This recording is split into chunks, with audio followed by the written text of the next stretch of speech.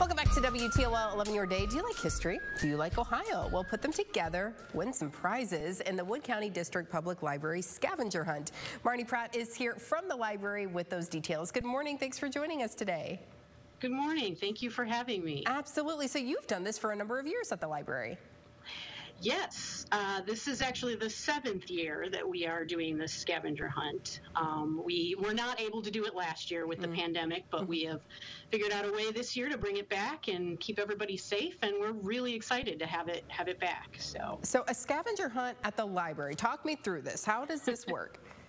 Sure. So we call it the I Love Ohio Scavenger Hunt, and we're kind of playing off the fact that it's Valentine's weekend, and it starts Friday, tomorrow, at 9 a.m., and it runs through Monday at 5 p.m. You can come in any time in that window. You can come in by yourself, so you can participate as an individual, or you can participate as a team. So if you have family or friends that really are into local history or they're into trivia, you can put a team together and come in together.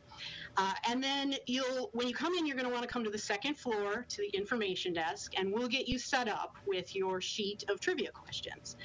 And then you will basically just spend some time digging through and hunting through the local history collection for the answers to those trivia questions.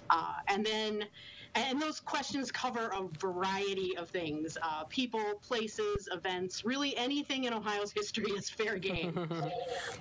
And then when you have finished your sheet, whether you have answered all the questions or maybe you've given up on some of the questions, you will turn in your entry form, and then the top 2 entries will receive prizes. And this year, those prizes are downtown dollars, which, if you're not familiar with those, they're basically gift certificates that can be used at a variety of businesses in downtown Bowling Green, restaurants, retailers, all kinds of places. There's dozens of places that you can use them at. So awesome. It sounds like a lot of fun. And you've mentioned that you've done this for a number of years. Why is this something that the library said, we want to do a scavenger hunt? Yeah, we just thought it would be a fun way to get people interested in local history, or also just raise awareness about this really great local history collection that we have here. And it really has done that. We have a couple of teams that have come back a number of years.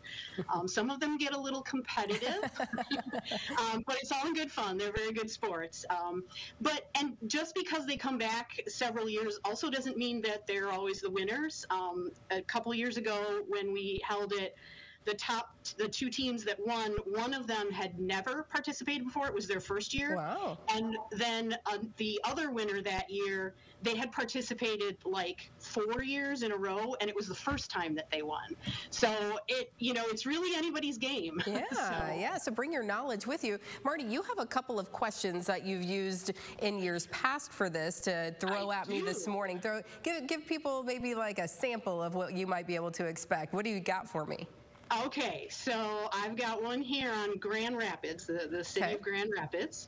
It is known for many things, including canals, bridges, mills, and of course, apple butter. Apple butter, yeah. Yes. But very few people know that it also once went by a different name than Grand Rapids. Okay. Do you know what it was originally called? I think I have somebody cheating in my ear. Gilead? That is correct. Oh, we have a smart producer in the house. What can I say? Who helps me cheat? There you go. Yes, unfortunately, the participants won't have that. No, you won't have the voices in your ears feeding you the answers, quite like quiz show. But this will be. It sounds like a lot of fun for just even families to get together, friends. Everybody loves trivia. Yes.